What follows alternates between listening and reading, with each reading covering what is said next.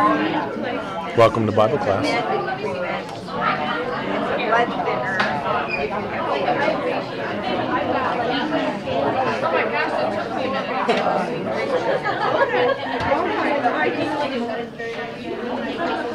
Okay, all you social people. I like it. We are, if you need a Bible, by the way, there are a few in the bottom shelf in that closet back there. We are now going to be in the Acts of the Apostles for a little while, starting with chapter 1. So here's I would like to read it. Okay, I always am doing Bible studies. So is there a table that would like to volunteer to take Acts chapter 1?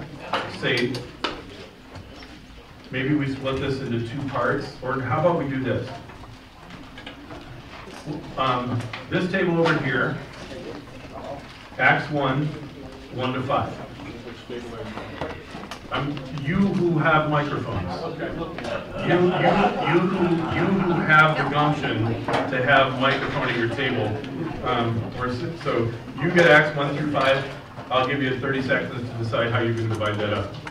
You in the middle here, take Acts 6 or Acts 1:6-11.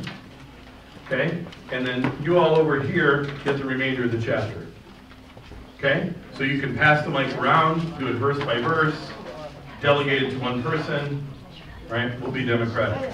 Okay, within you're being, well, you actually are being ordered, but I give you general orders and you figure it out how you carry it out. Okay, all right? Yeah. So Acts chapter 1, there are, again, if you don't have, make sure there should be plenty of study guides. There's some room at the table here if you need a Bible. It's back there in the closet. There's some room at the table over there. Ryan Schneider's got room over there. He doesn't have cooties. You can sit by him. All right? Thank you. All right. Okay. Acts 1:1-5, please. In the first book, O Theophilus, I have dealt with all that Jesus began to do and teach, until the day when he was taken up, after he had given commands through the Holy Spirit to the apostles whom he had chosen. He presented himself alive to them after he suffered by many proofs, appearing to them during 40 days, and speaking about the kingdom of God. And while staying with them, he ordered them not to depart from Jerusalem, but to wait for the promise of the Father, which he said, "You hear me, for John baptized with water, but you will be baptized with the Holy Spirit not many days from now." Okay, now 6-11, middle table. So when they had come together, they asked him, "Lord, will you at this time restore the kingdom of Israel?" And he said to them, "It is not for you to know times or seasons that the Father has fixed by his own authority, but you will receive power when the Holy Spirit has come upon you, and you will be my witnesses in Jerusalem and in all Judea and Samaria and to the end of the earth." And when he had said these things, as they were looking on, he was lifted up, and a cloud took him out of their sight. And while they were gazing into the heaven as he went, behold, 2 men stood by them in white robes, and said, "Men of Galilee, why do you stand looking into heaven? This is Jesus who was taken up from you into heaven, will come in the same way as you saw him go into heaven." Okay, now verse 12 through the remainder of the chapter. Then they returned to Jerusalem from the mount called Olivet, which was near Jerusalem, the Sabbath day's journey away. And when they had entered, they went up to the upper room where they were staying.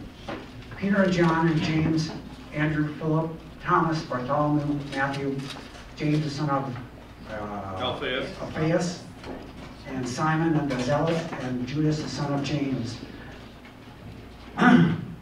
All of these with one accord were devoting themselves to prayer, together with the women and Mary, the mother of Jesus, and his brothers. In those days, Peter stood up among the brothers. The company of persons was in all about 120, and said, Brothers, the scripture has been fulfilled, which the Holy Spirit spoke beforehand by the mouth of David concerning Judas, who became a guide to those who arrested Jesus.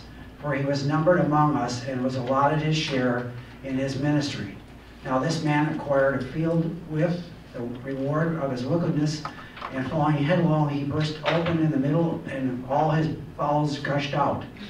And it became known to all the inhabitants of Jerusalem, so that the field was called in their own language, Oconomowoc, that is, field of blood. For it is written in the book of Psalms, May this camp be desolate, and let there be no one dwell in it.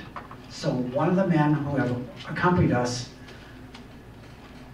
during all of this time that Lord Jesus went in and among us, beginning with baptism of John until the day when he was taken up from us. One of these men must become with us a witness to him resurrection.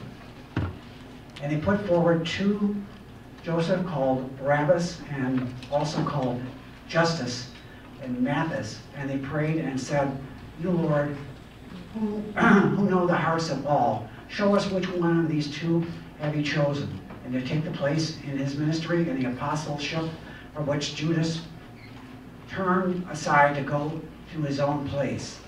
And they cast lots, and for them the lots fell to Matthias, and he was numbered with the 11 apostles. Okay, so if you're at a table with a microphone, pass it to the table behind you.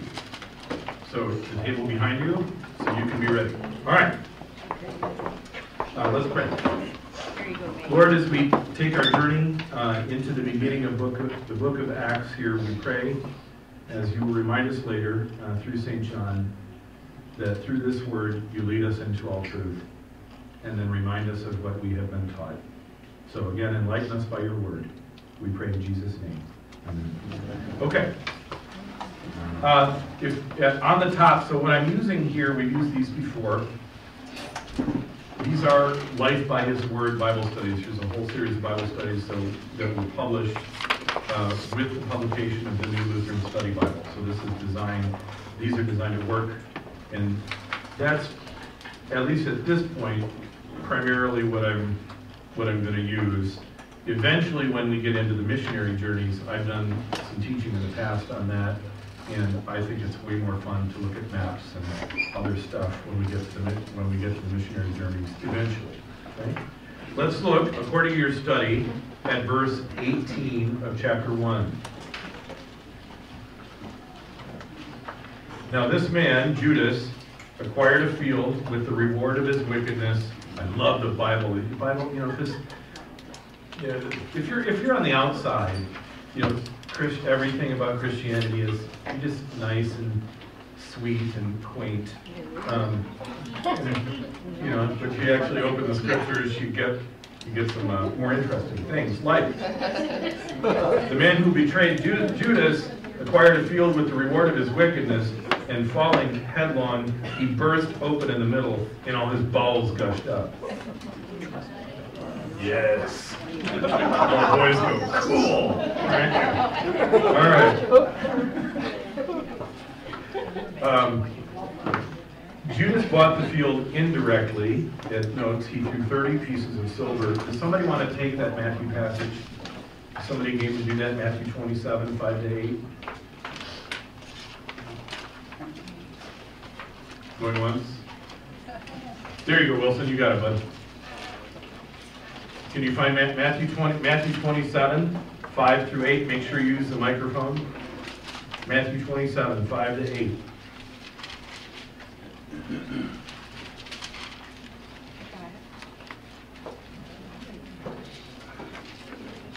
Whenever you got it, fire away.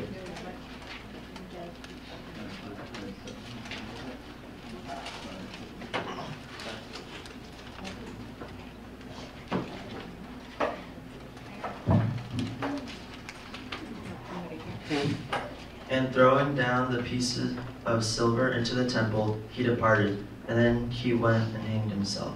But the chief priests, taking the pieces of silver, said, "It is not lawful to put them into the treasury, since it is blood money." So they took counsel and bought with them the potter's field as a burial place for strangers. Therefore, that field has been called the field of blood to this day. There you go. Okay. These are pretty upright guys. You know, they'll sell Jesus for money, but they won't use it when it gets thrown back at them for temple stuff. I mean, facetious. What's that? For temple stuff. For temple stuff. Called in pottery car. Sure. Yeah. Well, they might have bought a donkey with it, but they weren't going to throw it in the temple, right? Okay.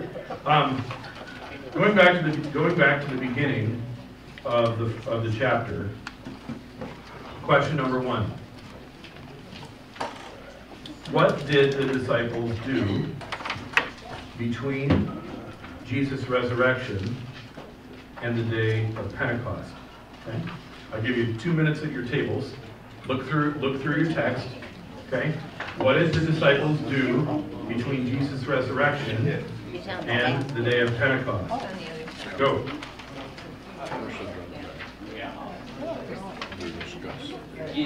Now again, in your answer, use the text.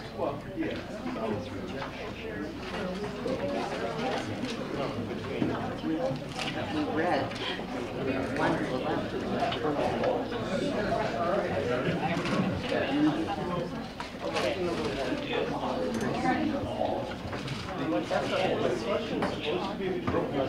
But the question is Resurrection.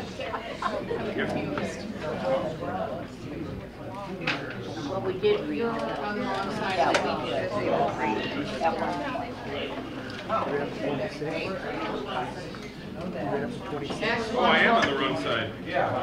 What was it doing? I had that open. My bad. We'll answer that question, then we'll go back. I started there.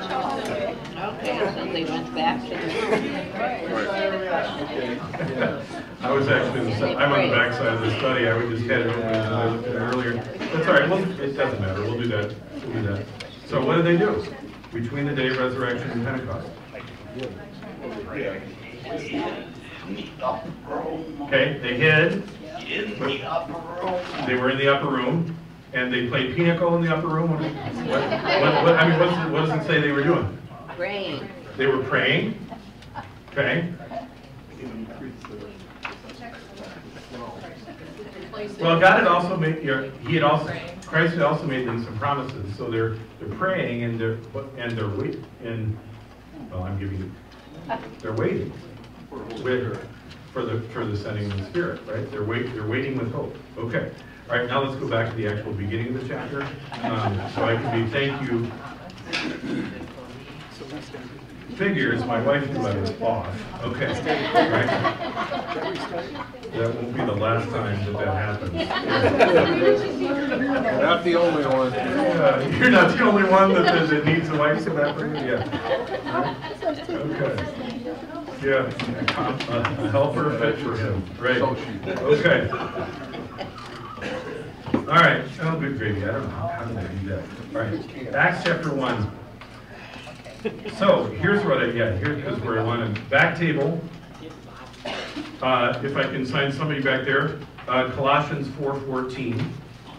Back table in the middle here, 2 Timothy 4:11.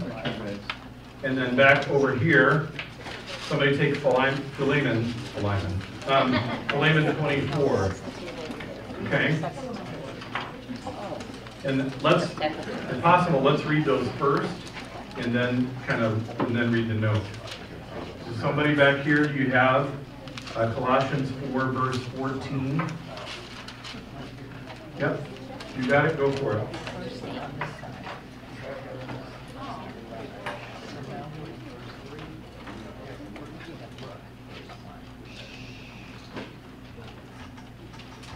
So again, this is Colossians 4 verse 14. That it was the kind of you to share my trouble. That got the wrong one there. Yeah, Colossians 4:14. Or should be share my trouble, is that Thessalonians? Yes. Yeah, okay, all right. Okay, Colossians 4:14. There you go. Our dear friend Luke, the doctor, and Demas send greetings. Okay, so the mention of Luke, okay, Colossians 4:14. 2 Timothy, chapter 4, verse 11. Luke alone is with me. Get Mark and bring him with you, for he Okay. is very youthful to me for ministry. Excellent, okay? That the reference to Mark also will be important later when we get into Acts, okay? So Luke alone is with, or bring Luke with, repeat the verse, Rick. Yeah, let me turn it back on. 2 Timothy 4:11. Luke alone is with me. Get Mark and bring him with you, for he is very youthful to me for ministry. So Paul's in prison, Luke alone is with me, okay? Now Philemon, verse 24. Who's got that? So do Mark, Aristarchus, Demas, and Luke, my fellow workers. Okay, so references to Luke, because if you look in the first verse of Acts, it says, in my first book, O Theophilus, I have dealt with all that Jesus, does anybody have it? Luke 1? Began to do and teach. Okay? I won't get into all the details here. Theophilus means friend of God. You know, you can spend whole books and philosophy, and theologians do doctoral dissertations on this. It's one of the ways you can get one of those things, debating whether this is an actual person or a general reference. I lean towards a general reference. In the first book, O Theophilus, I dealt with all that Jesus began to do and teach. Now, what does that tell us? What? Yeah? He continues to do and teach. That he continues to do and teach. Who's the he? Jesus. This is a big deal. We title this book The Acts of the Apostles. We tend to think of it as the Acts of the Church, but it is actually, according to, even to the first verse of the book, these are the continuing acts of Jesus through his church, as it were. Okay? So in the first book, by the way, is Luke. It's the Gospel of Luke. All right, in my first book, I dealt with all that Jesus began to do and teach. All right, would somebody read verse 6 for us? Kind of just looking ahead. Somebody have verse 6? Can we do that? Go for it, Dave. Restore the kingdom to Israel. Going to be read from the paper? So when they had come together, in Acts, the whole verse. Oh. Acts chapter 1, verse, well, I'll read it. Just, you got it? Do it. Verse 6. So when they, Luke and Theophilus are the same person, right? No. Luke is the author of the book. Theophilus is a friend of God. Friend of God. So he's writing it to them, right? Thank you for clarifying. Yep. Good question. So when they had come together, they asked him, Lord, will you at this time restore the kingdom to Israel? Okay. So many, as noted in as noted there under the book under verse 6, many Jews hoped that the Messiah would bring back the glory days of David and Solomon to the physical nation of Israel. God's kingdom would come, as we'll see, but not as expected. Jesus said this. You read the Gospels, you see it again and again and again. Right? The kingdom is going to be far more, and far more, far greater than the original kingdom. Okay? Okay, now have some fun at your tables with question number 1. We'll have a bit of a competition here. All right.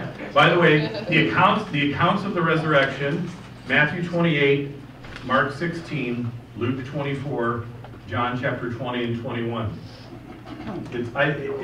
We're going to spend a little time here, but it's good remembering them. So make a list. List as many appearances of the risen Christ as you can do in a quick scan. I'm going to give you 3 minutes. On your mark, get set, go. The road to Emmaus.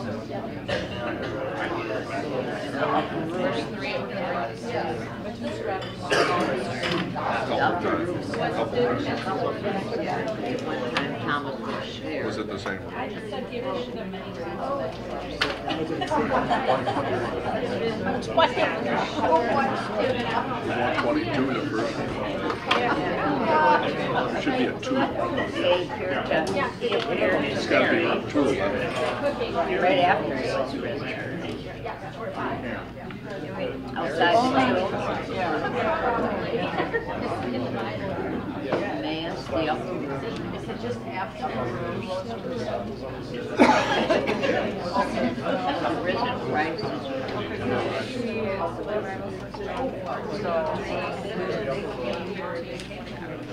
is the wedding of Cana before. That was way before. That was his first miracle.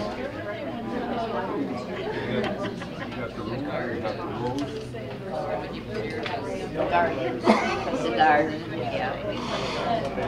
Did you say Mary? Didn't he? Yeah, Mary, right? Mary. 14:26.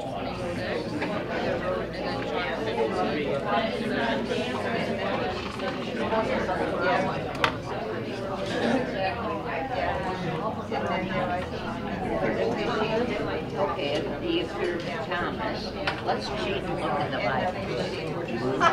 Thomas.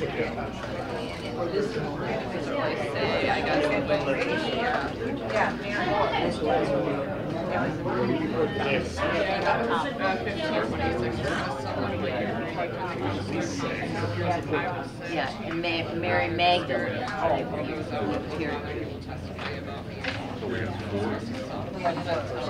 Yeah.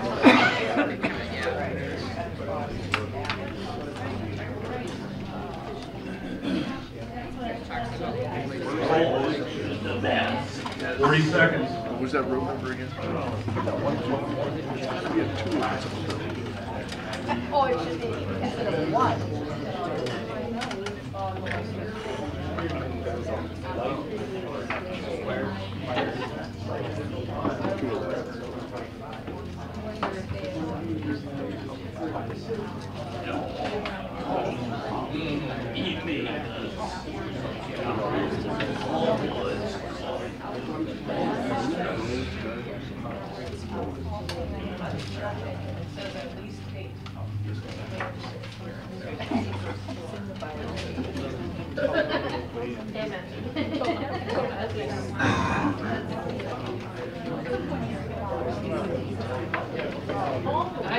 What about when they were on the road?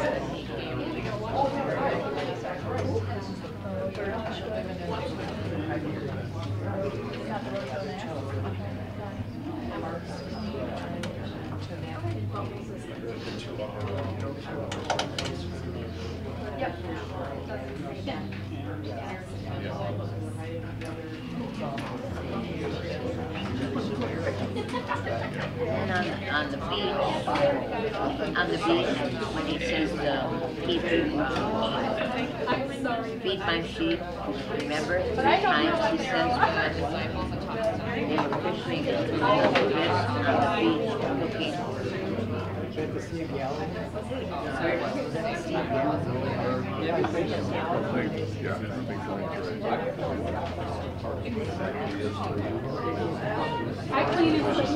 Okay. By the Sea of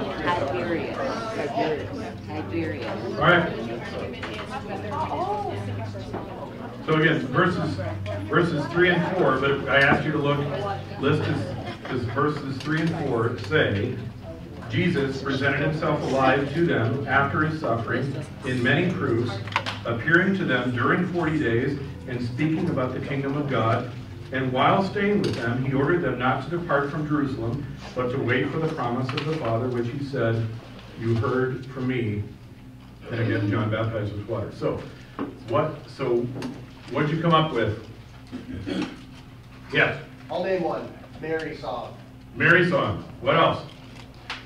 2 disciples on the road to Damascus. To Emmaus, yeah. Yeah. The road to Damascus thing is going to come up in a couple chapters here. Yeah? Twice in the upper room. Twice in the upper room. What else? Fishing. Fishing. Ascension Day. Ascension Day. Yeah.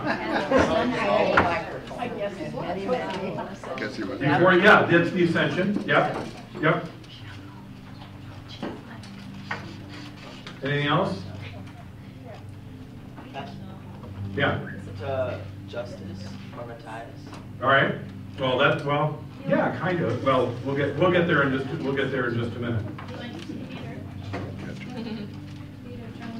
That's in John, right? That was a fishing morning, one of the fishing mornings, if I remember rightly, right? James. You also, right? Because gathered, it's worth noting. We'll come to that. But he's gathered. And in fact, we're going to come to that in a little bit, because that's where's the reference to Mary and his brothers? That's a little bit. Yeah, it's a little bit later in the middle of the chapter. Yeah, that's what I was thinking. Like, yeah, where they were all together. That's in the next section. Yep. All right, let's go to question 2. Somebody take John chapter 14:26. John 14:26, which I regard as an extremely important verse.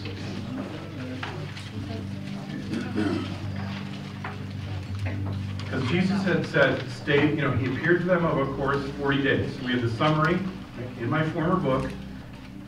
Luke writes, Theophilus, friend of God, about all that Jesus began to do and teach until the day when he was taken up, after he had given commands through the Holy Spirit to the apostles and presenting himself alive with many proofs over 40 days, speaking of the kingdom of God. While staying with them, he ordered them not to depart from Jerusalem, but to wait for the promise of the Father.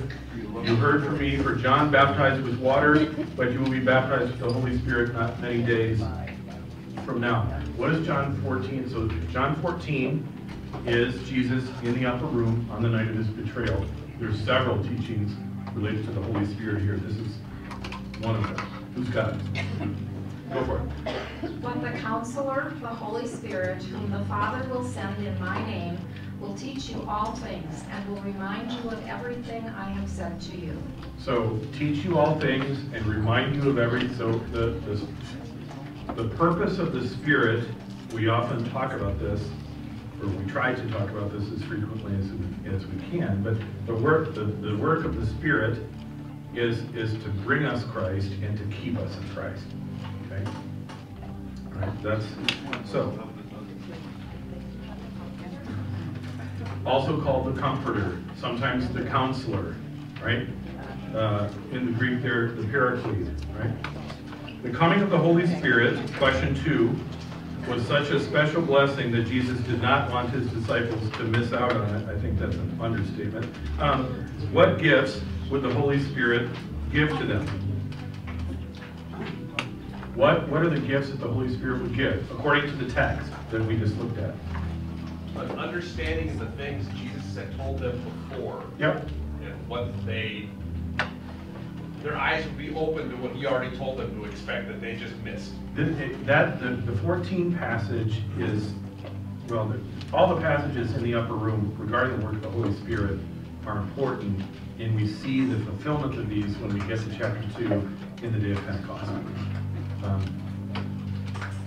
Because there you see, I think in particular, in the preaching of Peter in Pentecost, you see this promise fulfilled. He will lead you all into all things and remind you of all that he taught. How many times did Jesus say, including in the passage I think we looked at recently, or last week, that I'm going to die. On the third day I will rise, but they don't get it. But now on the day of Pentecost, they get it. They're proclaiming it. They've seen it. They touched it, right? All right. So the gifts are, I mean, there are a pile of them, but essentially from 1426, we get, again, Paul, how did you phrase it? He pointed out the things that he had already told them so that they would finally understand when they think back, oh yeah, he told us this, and this is what happened. Yeah. How foolish were we? Oh yeah, it's also an understatement, but yes, yeah. Yeah. Oh yeah. Oh yeah. Okay. Kind of like parents and children some days. I don't know. You Oh know, yeah, they told me that. it's an interesting, that's a very interesting analogy, because a lot of us are parents, because this is true with us, generally speaking. Very, very, very, very few of us are wise as children. Yes. I don't have enough parents there. So he drives us to Scripture, to the Word, Yep, and that's how he teaches. through the Word, indeed. All right, look at verse 8. Who's got verse 8 for us? Next question. Acts 1, verse 8.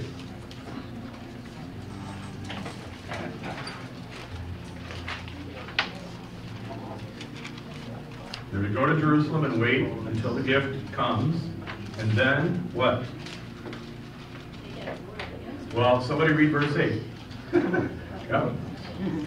But you will receive power when the Holy Spirit has come unto you, and you will be my witness in Jerusalem and in all Judea and Samaria, and to the end of the earth. You will receive power when the Holy Spirit comes upon you, and you will be my witnesses in Jerusalem, in Judea, in Samaria, and to the ends of the earth. We'll look at this as we go on. There are kind of concentric circles there of going out. So, question number 3. What's the mission plan of Jesus? According to verse 8. Question, yes? So it says, in Samaria and to the end of the earth. Is that a location or an event? The end of the earth is a way of saying, what is the end of the earth is a way of saying? Everywhere. Everywhere. So Jerusalem, so you kind of have, and if you, I think there's one of these in maybe a little bit further on in the Lutheran Study Bible. I didn't look ahead of time.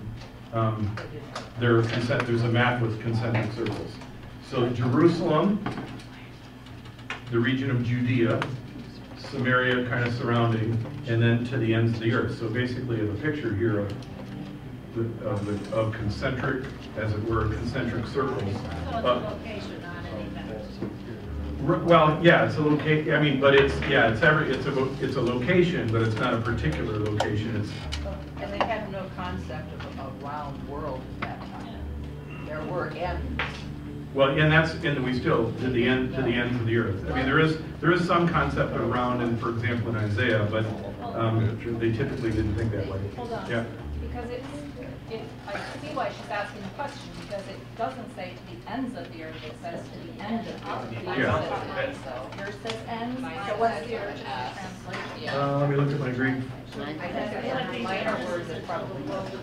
I think Pat, you are right that it's a relatively minor Is thing. that that- audio also? Well, it's not.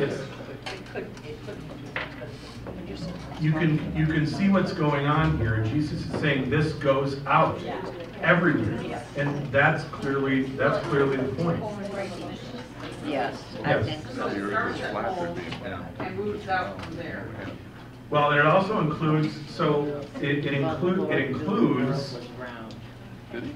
Remember that after King David, the kingdom is split, north and south. And the northern kingdom ends up in all kinds of pagan idolatry. They have their trouble in the south too, but in the south, in Judah, they have Jerusalem and the temple, and it kept things centered, as it were. But in the north, read Kings or Chronicles, and you see this back and forth, so-and-so did well in the eyes of the Lord, the other guy was a dolt. So you can see this kind of projecting out, and this is what, as we read through Acts, we are going to see the Lord open further the eyes of his own apostles and the church to the mission that he talked about all the way along. Yes? One of the other ideas that comes along with that too is it's not just the believers, but their relationships through them at that time. So it starts off with your friends, people you know, the ones you're kind of familiar with, those that are strangers to you, those who are enemies to you. Yep. And so it has a different connotation. You're starting to go out seeking the good guys. You tell it to everyone. Well, and that's a good point, and we'll see this come out. So not only those of close affinity, but also those who totally warped the message and warped God's word. Remember, the Samaritans don't accept the prophets, and they truncate the first five books. Kind of like Thomas Jefferson didn't like the miracles, and so he cut out the Bible. You guys knew that, right? Our great Thomas Jefferson, who's a brilliant man, chopped up the Bible, got rid of the miracles, because of course it wasn't possible. There's a Jefferson Bible. The Samaritans did that. And yet, Jesus spent some time doing ministry to Samaritans, didn't he? A woman at the well, right? The man who was, the parable of man. So part of, as Carol's point, part of the message is to those whom you previously considered enemies, and then also to people who are utter foreigners. And as we go forward in Acts, we'll see the apostles and the church coming to terms with this truth that was there all along. It's not just a new thing with Jesus, and Jesus draws it. It's in Isaiah, it's in Jeremiah, it's in Genesis that the mission of the reconciliation work, the reconciling work of Christ, is for all people. And think of the promise of God to Abraham, Genesis 12. Let me finish my thought, and I'll come back to you. Okay? Think of the promise of God to Abraham, right? I will bless you and make your name great, and through your seed, through one singular descendant of yours, Abram, I will bless all the peoples of the world. If that's not a messianic promise also for the Gentiles, I don't know what is. Yes? Well, this is from the study Bible here, Yep. 1 verse 8 here. Without any doubt, God also knows and has determined for everyone the time and the hour of his call and conversion. But this time has not been revealed to us. Therefore, we have the command always to keep proclaiming the word and trust in the time and hour of conversion to God. So that gives the end of the earth as a time also. Yeah, I mean you have other passages, right? God is. I don't want to. We're going to see this work out. There's no way we're going to barely finish the first study today. Okay. And by the way, I'm not intending to rush through this. I mean, I had in my mind that we would do a chapter a week. That's probably not going to happen. Okay, that's all right. Let's do question number 4 with the objective at least of getting through verse 11 today. All right. Why was it so important for Jesus to ascend into heaven? Think about what it says there. Because then the Holy Spirit will come. That's absolutely. So if you look at, beginning at verse 9, let's finish with 8. You will receive power when the Holy Spirit has come upon you. You will be my witnesses in Jerusalem and all Judea, Samaria, and to the end of the earth. And when he, Jesus, had said these things, as they were looking on, he was lifted up, and a cloud took him out of their sight.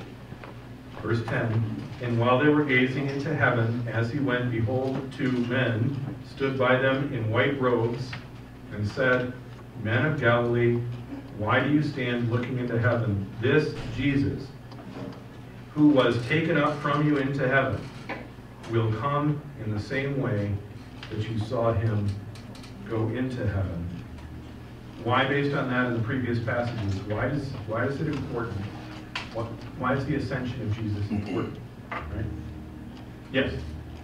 Because you can't come back unless you leave. Because you can't come back unless you leave. Kids in the ball. You can't come back unless you leave. Okay. All right. It's like a passing of the baton kind of too. Like I gave you this Holy Spirit's coming, you're going to do this work, and I'm not here anymore. Remind you, like, you know, physically right here. Yeah, I'm gonna offer a gentle Yeah. correction to that. Okay. Because you're wrong and you're right. Okay. Think about this, because the book begins with verse 1, Acts 1, is all that Jesus began to do and teach.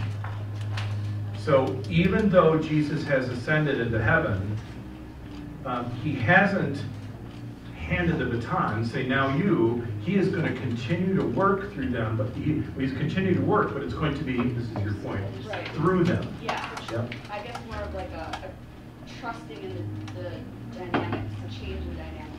There's a mystery here, and we're going to dive into that. There's a mystery here, but God is at work. The triune God, Father, Son, and Holy Spirit is going to continue this mission. Yes. So, if you think about it, or what I was thinking about is, you go back to Genesis where it goes, let us create all things. Yes. So, as we've been taught, Jesus is there. Indeed. So that then God sends his son down to us at his birth. Yes. And when he's fulfilled what he was supposed to do and dying on the cross, that's he's going, I'm going back home, but I'm going to come back.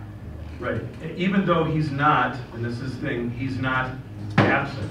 Yeah. And this is where, we talked about this when we did our study of the Augsburg Confession earlier this year. If you're a Calvinist, Jesus ascends into heaven and he's located there. We Lutherans, and historically in the church, contend, based on this, from the scriptures, because Christ also says he's present, that Jesus is the big theological word is ubiquitous. He is also everywhere present. He's present exactly where he says he will be. So when, as Jesus ascends to the right hand of the throne of God, to the place of his authority, the place where he will rule, he's also still present because he's God. This is part of the mystery of the faith. And we want to, sometimes we'll try and, let me put it differently. A key part, if you're going to submit to the scriptures, is to embrace or receive the mystery of faith and the mystery of God's presence and how he works. Right? I see another hand? Yes. You can correct me if I'm wrong. Please.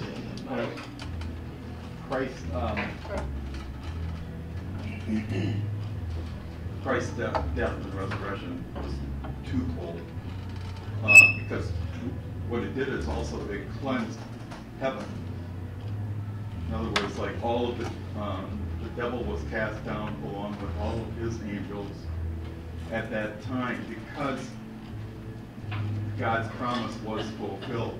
When Christ died and then rose up to heaven, heaven was cleansed at that time as well. That's what with some of the theologians, that's what I don't know the answer to that question. Heaven? Oh, yes, he was. He was picked up. Yeah. He was on a council up there. The council? Yeah, we're getting into different council theories. So let me, because, yeah, there's some mystery here. Let me ponder and think about that before I give an amen to your statement. That's fine. Yeah, okay. All right. Let's go to question, yeah, so we're gonna leave that one then on the table for now, okay? Yeah. All right, let's go to question number 5. Explain how the words of the angels, where, again, this is where it says, and 2 men, right? Explain how the words of the angels were both a gentle rebuke and a profound comfort. So we're looking at verse 10 and 11. While they were gazing into heaven as he went, behold, 2 men stood by them in white robes and said, Men of Galilee, why do you stand looking up into heaven? And so forth. So why are those words of the angels both a gentle rebuke and a profound comfort? What do you think? Yes?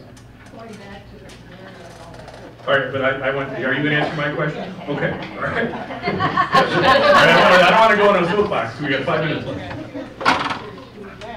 Yeah. Is he saying, okay, this is the rest of the world needs to hear this. Yeah. You've been privileged to actually see it from there. Yeah. Now you've been given a commission to go out and teach the world. So you need to go into Jerusalem, Judea, and Samaria, and the rest of the world, and be a witness to who I am. And it's a way of deepening that within the person, as well as spreading it around the whole world. Indeed. And in fact, they're not going to, although as we'll see, even though Jesus has said this again and again, and here it is in the ascension to the Jerusalem, Judea, Samaria, the ends of the earth, they're going to have to be forced out. The Spirit is going to compel them to go. Yes. Rebuke was, well, get to it.